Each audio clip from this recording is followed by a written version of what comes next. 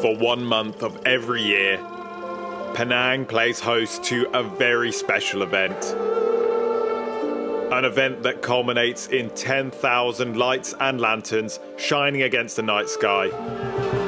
But this is just the tip of the iceberg for the whole celebration. Looks like it's all kicking off already.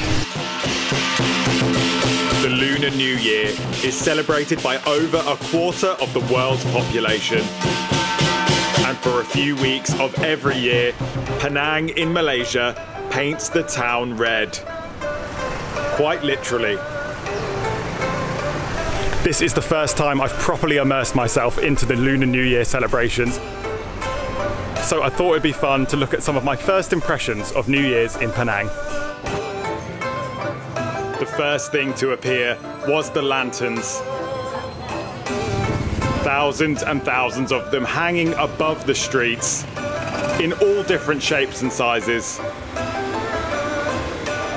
And before we knew it, everywhere we went became decked out in the most amazing displays. Inside the shopping malls, as well as there being a lot of amazing decorations, there's also an abundance of red clothing being sold in all the shops. Traditionally, red symbolises good fortune and joy, so you could see why I'd want to wear that in the New Year celebrations. I also have a red shirt that brings me a lot of joy. Well, some of the time at least. Penang is an extremely multicultural island, and about half of its inhabitants are of Chinese descent. So it's safe to say that in these parts, the Lunar New Year is a pretty big deal. The management of the apartment building that we're staying in Penang just dropped off this bag of oranges. It's nice. Oranges are a popular symbol of good luck, and it's a common thing to give as a gift at this time of year. We were pretty chuffed to get ours. So armed with our lucky fruits and red clothing, we were ready to check out the full extent of Penang's New Year's celebrations. So we left our apartment and headed towards the centre of it all.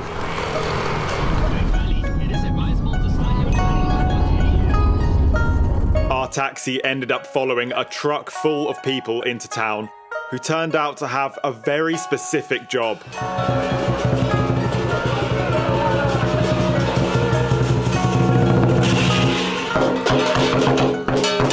In Chinese culture, dragons represent wisdom, power, and wealth. And it's believed that the traditional dragon dance scares away evil spirits and bad luck. These guys will do tons of performances around the city every day, and it's a really cool experience to watch them at work. We spent a couple of nights at a hostel in the centre of Georgetown, the capital city of the island. A place that really wears its Chinese roots on its sleeve. You have various Chinese temples and heritage buildings all around the centre of town.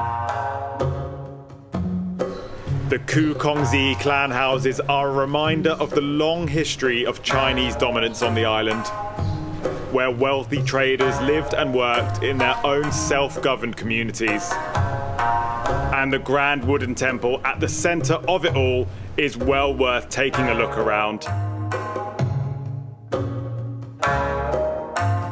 And of course, the Chinese heritage is strongly represented in the local food scene. Many of the most delicious Penang dishes are also of Chinese descent. Just about to try my very first Hokkien mee.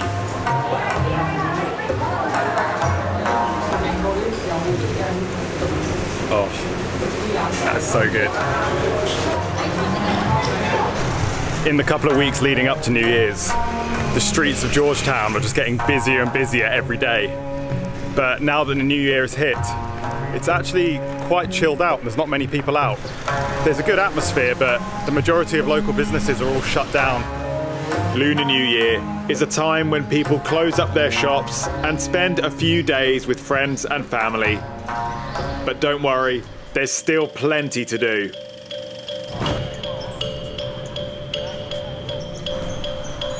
As we walked around Penang, we found little city parks decked out with beautiful decorations. These places become hubs of activity throughout the week surrounding the New Year, with lots of live music and arts performances in the afternoons. The narrow, historic streets of Georgetown were rammed with people. There are street vendors selling lots of different types of food, alongside lots of traditional entertainment for both adults and kids. They were even giving out free massages. The best way to describe the whole atmosphere is like one big street party or carnival. Annoyingly, I actually got really ill that night, so I had to go back to the hostel.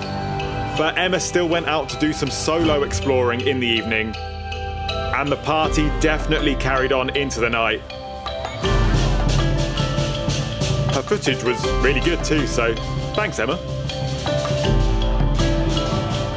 The next evening, there was still one place that we wanted to see. Okay, time to check out the best lights in town. Georgetown's lanterns are very nice at night, but to get the best displays on the island, you need to head out of town to Kek Lok Si. This giant Buddhist temple is the largest on the whole island. The eclectic architecture is really impressive to see during the day, and you can spend hours here looking around all of the different areas. But during the Chinese New Year, this place becomes something else altogether.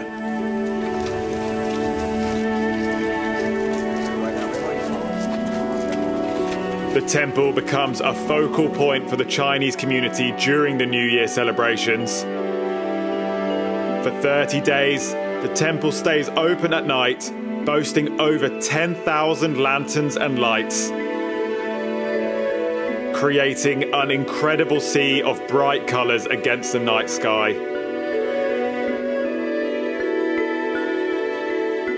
I'm just going to stop talking and let the montage say it all. This place was incredible.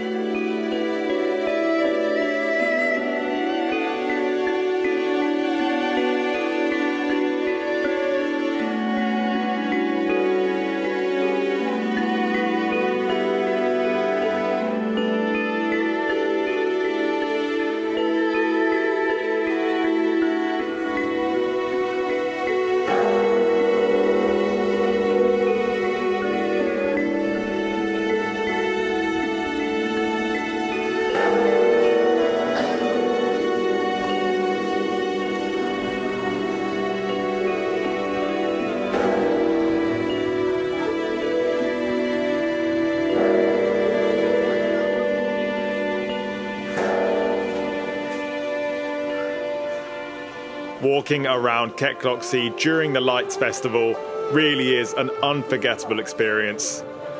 If you're in Malaysia when this is going on, do everything you can to get here and see it. That evening, we went back to our apartment on the edge of Georgetown and watched fireworks go off through the night from our balcony.